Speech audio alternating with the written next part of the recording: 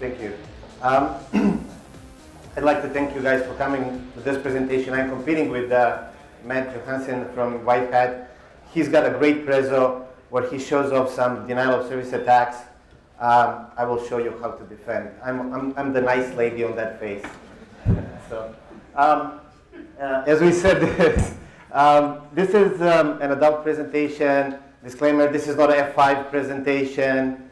I am not going to talk about F5. This is not HR friendly, and by any way, means, or not F5 HR approved.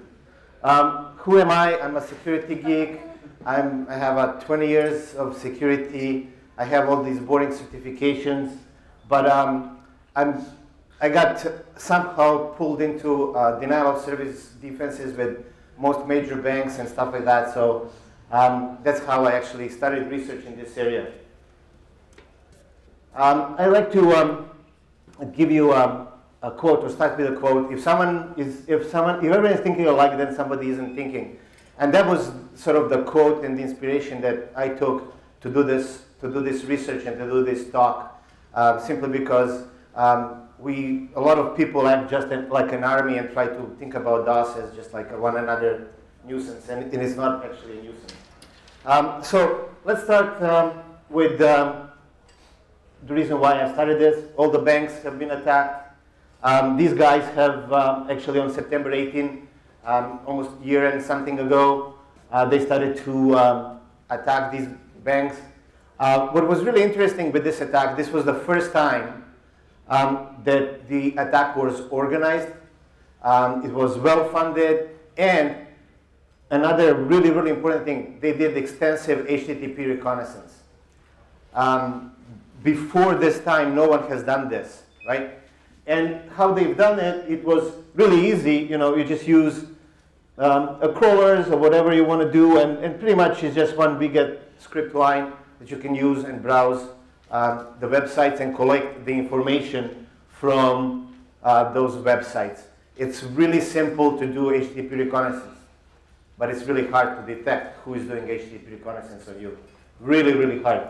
I would say almost impossible. So how did I feel? I was very pissed because these banks were down. It made me look at ourselves and say, do these guys really can hurt us this much? Like, really? What are we doing wrong, right?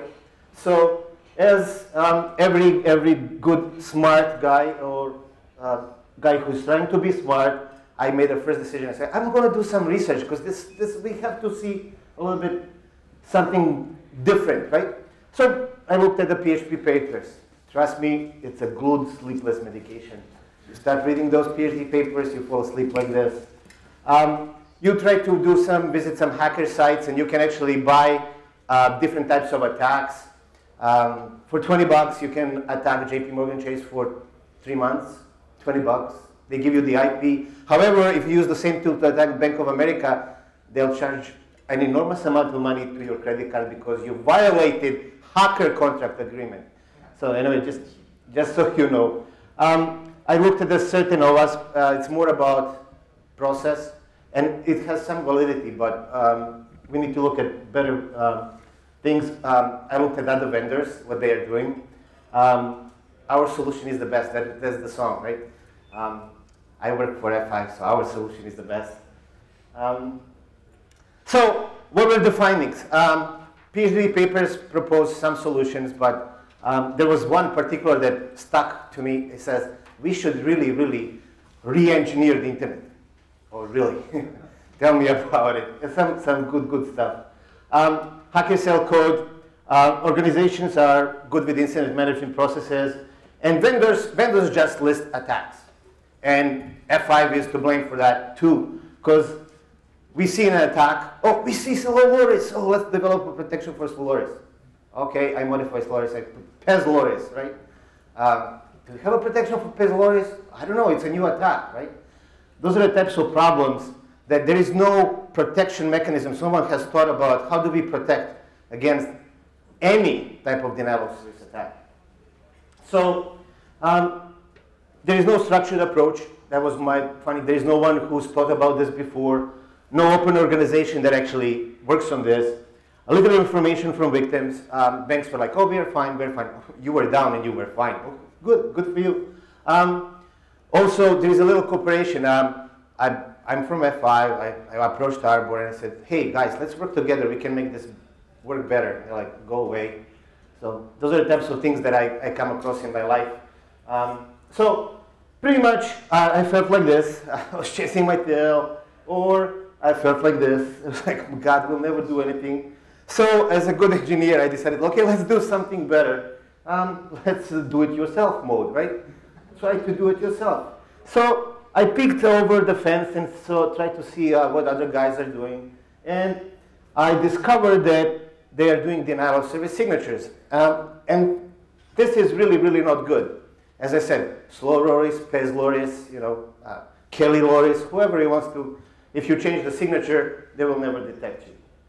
So this is the problem that we have in industry today. What you are trying to do is constantly push uphill. And I was like, let's step back and let's try to find a method that will actually help you not fight like this, right?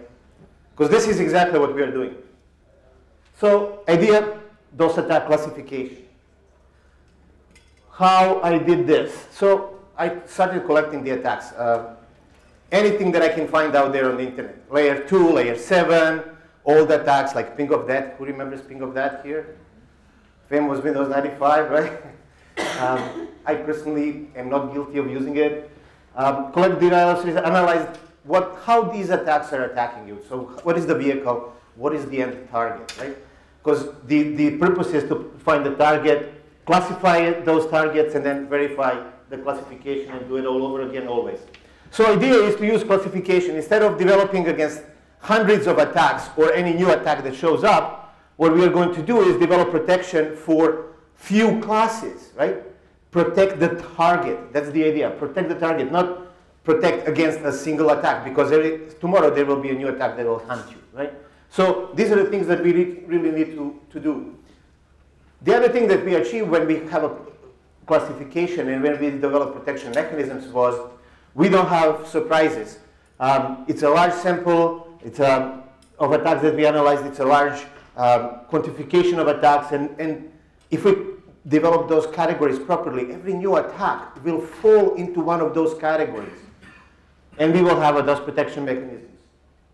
So I felt really good, or more like this. It was like, so let's start and get to developing the attack protection.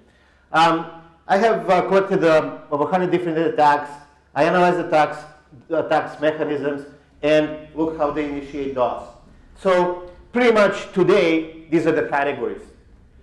Volumetric, so let me step back. This year at DEF CON, some other guys have also attempted to do the classification. And in industry, you will find volumetric, this is a clear, we send a flood of data, flood of something.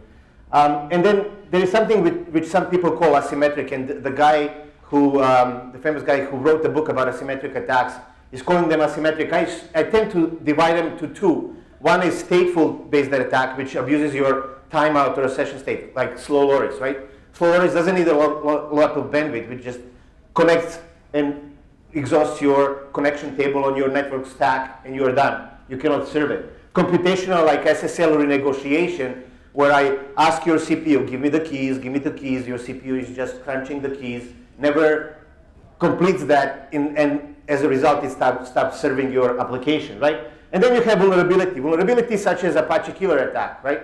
Or a Plesk zero-day attack, right? So those are the types of attack that you can do this with. And also, of course, there is also and always what people call blended or diverse distributed, I call them triple D attacks.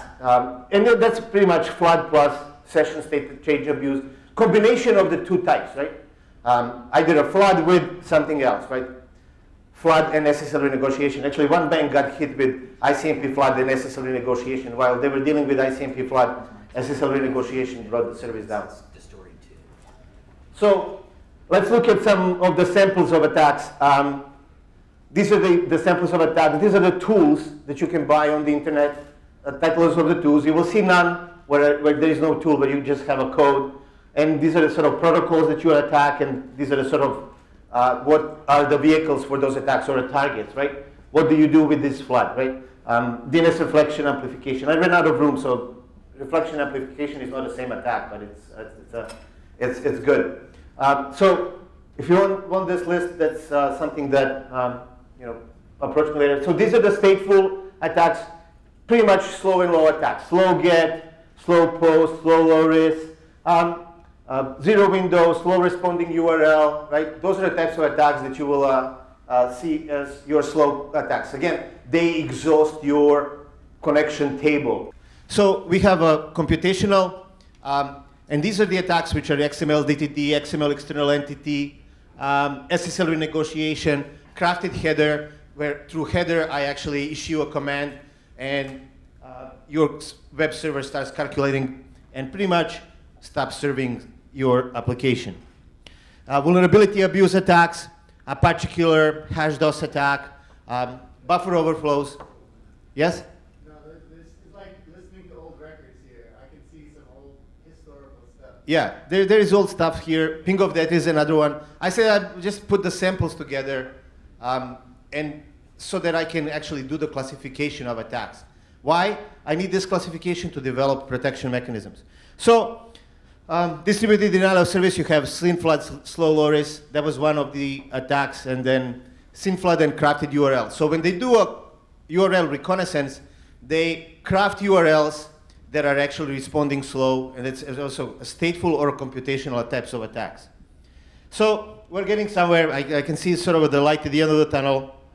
So we're going to go back to protection mechanisms. Again, safety guy. How do we develop protection mechanisms for volumetric types of attacks? For volumetric types of attacks, you have different offerings, but DOS as a service is one of the offerings where you spread the attack over the internet. And pretty much what you want to do with volumetric attacks, keep them out of your data center, deal with those at the perimeter, right? You can do BGP. You can use redirects. There was a talk this year at the Black Hat. If you are using cloud service, DOS as a service, and you are using DNS redirects, it's a really bad idea. You do not have DOS protection if you do that. So make sure that you verify with your cloud service provider what you are trying to do, because I can attack your IP directly, and it will completely bypass this cloud service. Session resets, rate limiting, insert client protection, verification. How does that work? When you get a flood, you want to know which sessions are good, which sessions are bad. So have a tool that actually inserts some client verification check, whether it's a browser or a botnet, right? That's something that you should be doing. But in general, you try to keep this at the perimeter. So look at the stateful protection, right? How does stateful protection attack work? These are really, really, really hard to protect. What does it abuse? It abuses your timeouts, right? Because it abuses your timeouts, you have your network systems, web servers, your web applications. Apache default timeout is what, 30 minutes? 30 minutes. How many sessions can I generate within 30 minutes? Ton. So it is really, really hard. What we have found that it's better if you have a proxy-based firewall or your application delivery controller that sits in front of your applications. You can use it as a tool that actually can control the number of connections that are being established towards your servers. So it takes a little bit more of capacity planning, and it takes more of calculations on your behalf. But to protect against these types of attacks, you should be able to control number of connections or concurrent connections that you can handle with your infrastructure. That's the basic idea. Yes? Where would you recommend getting the data for the timeout values for the tuning? So you start from the front, your firewall at the beginning, like at the perimeter. Then you start to do your IDPS. You start with your proxy or application delivery controller. You start with your servers and anything in between. So you need to align them. The biggest problem here is that your firewall, your ADC, your server can handle different numbers of connections, right? Concurrent connections. That's a really, really important thing, because why firewalls fail over when this attack, when slow low risk happens, who falls down first? Firewalls. Why? Because when you have 150,000 concurrent connections, no matter how you configure the firewall, their network stack is going to be busy. They go down. They stop serving packets, right? So those are the types of things that you can do, and have a mechanism somewhere on your network where you can remove all the session first. So you should be able to have a timer and say, if the session is older than 5 minutes, I'm going to clean it. I don't care what it is. Clean it. And for and if you build that type of a protection, you don't care, is it a slow loris, is it a PES loris, or is it a slow post, or whatever type of slow attack you have. You have a good protection mechanism. Another one is for your computational. And this one is really, really hard. XML DTD attack is the one where I send the calculation to your web server. Your SSL renegotiation, this is something that you will really, really need to think about. But there is no real protection mechanisms for these ones, right? Because it's a normal request, it's a normal application request. I ask your web server to do something, and web server does it because that was what I asked it to do. So you really, really need to analyze your environment. Another one, and it's, again, a simple solution. That's why you have your application delivery controller. That's why you have your proxy in between. This proxy can actually offload SSL, and this is where you can control your SSL. Also, this is where you can actually implement XML protection. This is the area where your WAF can be used for your denial of service protection. Web application firewall can be used for that. Why? If you go back and say, you see here, XML DTD attack, there is no denial of service solution that will detect that attack. Only web application firewall will, right? So your WAF combined with these things will actually help you. And this is where people don't think, but if you have a WAF, that's another tool for you because it prevents these types of attacks and the next type of attacks, which is vulnerability types of attacks. So vulnerability abuse attacks, right? Vulnerability abuse attacks are the ones that we have to develop good application code for. And that's, I think we all do this, right? The recent Plesk vulnerability, Plesk is a web performance measuring tool. I don't know, it's free, open source. Well, they had a zero-day vulnerability where you can issue via PHP script a system command, right? So it was really, really good. Anyway, this is something that you need to protect from, and this is where your web application firewall is getting the place. So if you use scanner, web application, like White Hat application scanner, scan your application. Use your WAF to protect you against denial of service. It sounds contradictory, but it's true, right?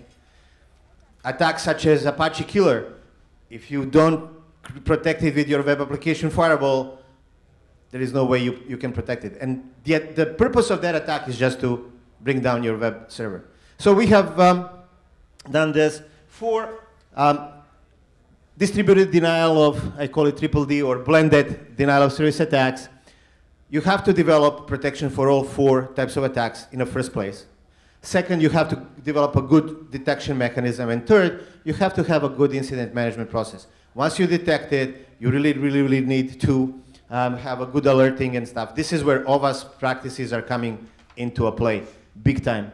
Make sure that all hands are there, business, IT, vendors, every vendor should be there and should be helping you. So out of all these talks, let's do some like stepping back and looking at what we talked about. So for volumetric attacks, you want to keep them out there. You want to keep them at the perimeter, right? As far as you can from your pipe. ISP, DOS as a service, rate limit, BGP redirect, any tool that you can use there is good. However, this guy here must be able to handle first 10, 15 minutes of the load. Before your DOS as a service kicks in, this firewall has to handle the load, right?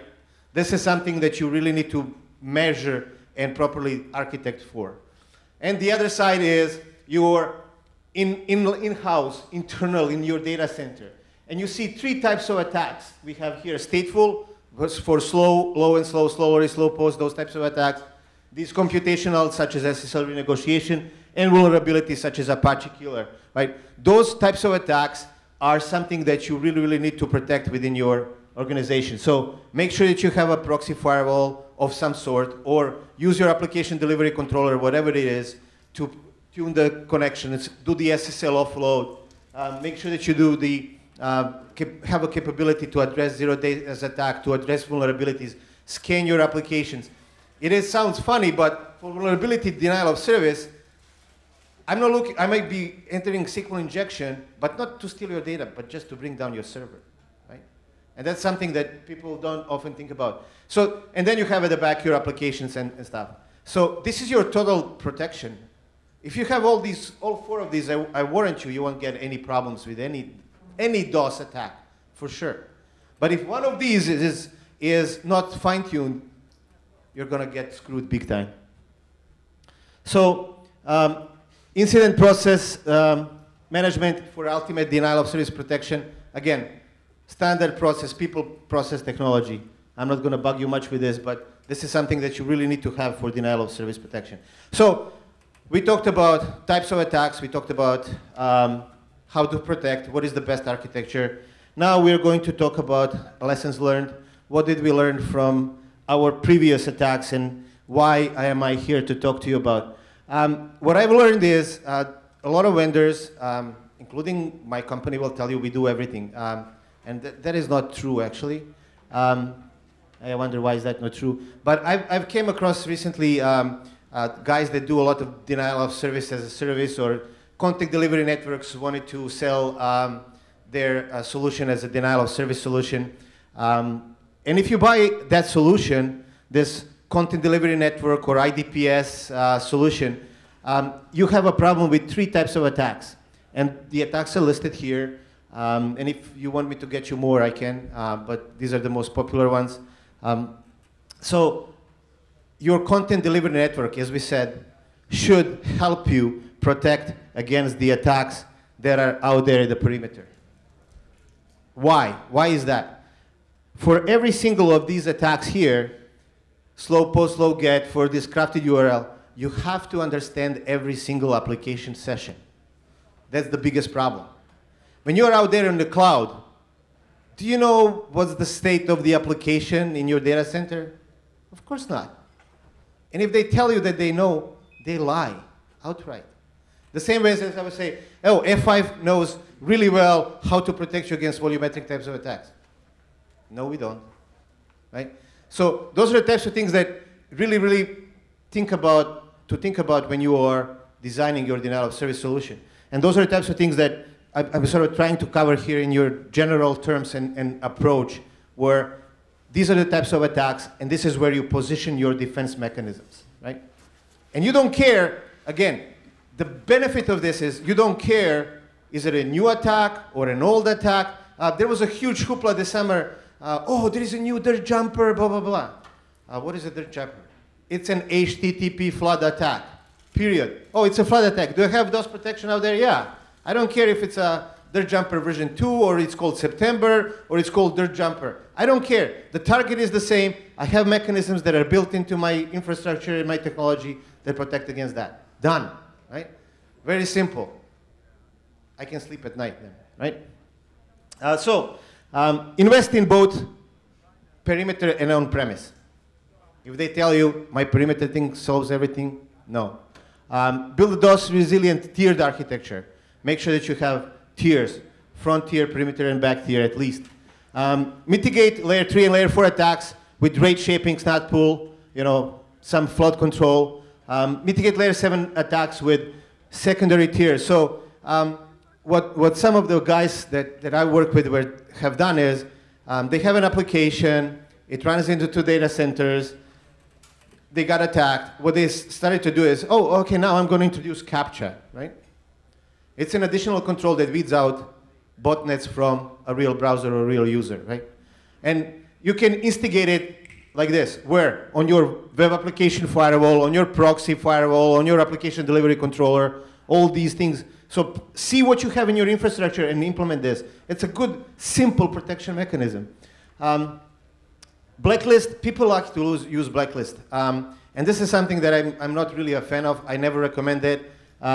This is only as a last resort. There is stuff like Webroot sells IP intelligence, where you can detect whether people are coming. There is about 9, 10 categories: botnets, denial of service, anonymous proxy, IP addresses. And if you subscribe to that database, you can say, oh, now I'm going to implement IP intelligence database when the attack starts. It's way better than just creating your own blacklist, which can eliminate a lot of users, right? And you want to serve good users. You don't want to stop the service. Another thing that I would like to point here is don't do denial of service tests like this. Oh, I take my laptop, get slowloris.pl script from the internet, I run slowloris, and then I check whether my denial of service screams, oh, it's slowloris. Guess what? In real life, that will never help you. In real life, what you need to do is to simulate real life, generate a good traffic, and then generate ton of attacks towards your infrastructure and see whether you can still browse your own website. Because that's the success criteria. Success criteria is, can I browse my website while I'm under the attack? Not, oh, I detected it screams, it's slowloris, right? That's not the purpose. The purpose is, I got to serve my customers while I'm dealing with the attack, right? That's how you should be testing your DOS solutions.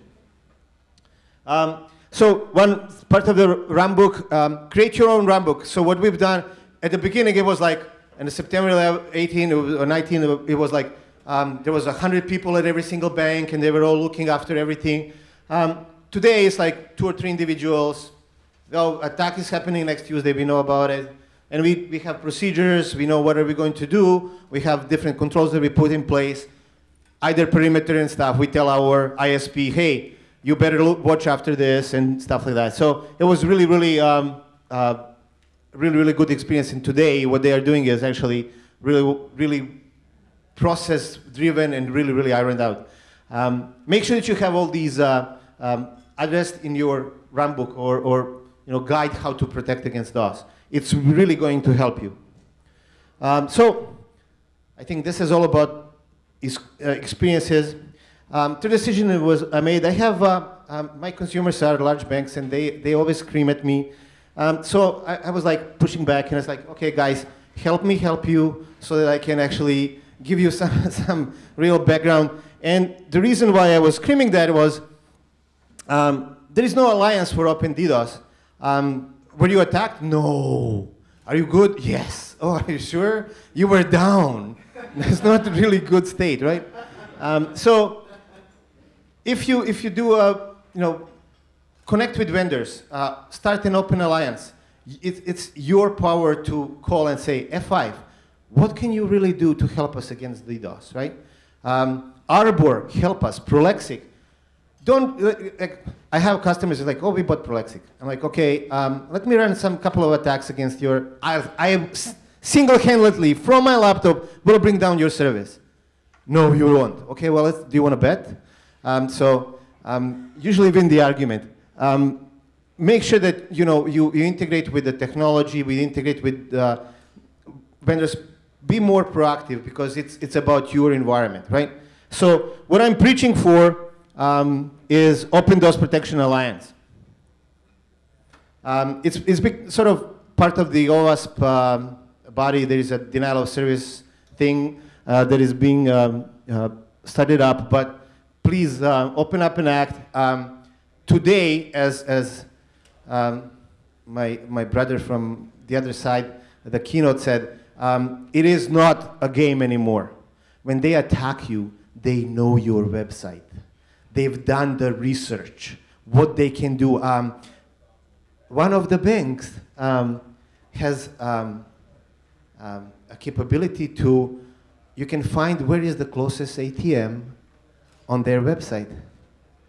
But that takes time and a lot of resources because it's poorly written. Guess how they got brought down? Someone was searching for ATMs all over the world. So searching for an ATM in China. And the site was calculating where is the ATM in China. Anyway, just so to, like there are application logic things that you have to think about. So one thing is, if you want to test your stuff, OWASP has a good tool. I think that this is a little bit older, version 3.6. I think that there is a newer one. I have it on my laptop. I was like, okay, let me check your services, whether they work really, right? It's a really nice handy tool. There is a Novas project, security ecosystem project. After the banks got attacked, this body is sort of association of all the big banks in US. And I was fortunate to get into the meeting, but it's a closed door meeting. And the reason why we were invited was to see which vendor they can blame. And it was a closed door meeting, and they are still doing it closed door. And I said to them, guys, if it's a closed door meeting, you will never go anywhere. Something like, again, the keynote guy mentioned, you cannot provide fee input because you are not a bank, or you're not a banker. Anyway, let us feel like we're champions. We can make this happen, right? We can really make this happen. Use these 4 categories. It's really going to help you to build your architecture. And I wanted to also raise some stuff. Don't just attack people with your laptops. Ain't going to go well for you. And this is an example. And she actually was freed. But I just want to point to this. If you block the traffic on the street, it's a $200 fine and you spend the night in jail. If you DOS someone on the internet, you can end up in a prison for 15 years. Something to think about. But yet, it's still happening, right? I want to leave you with this quote. Whenever you fight on the side of the majority, it's time to pause and reflect. Step back and say, okay, what am I doing wrong? Or am I doing something that I have no clue about, right? It took me almost 5-6 months to get to all these types of attacks. And the reason why I have 4, not 3, is because you really have a different protection mechanisms for this specific target. And this is what you need to actually look after and protect against.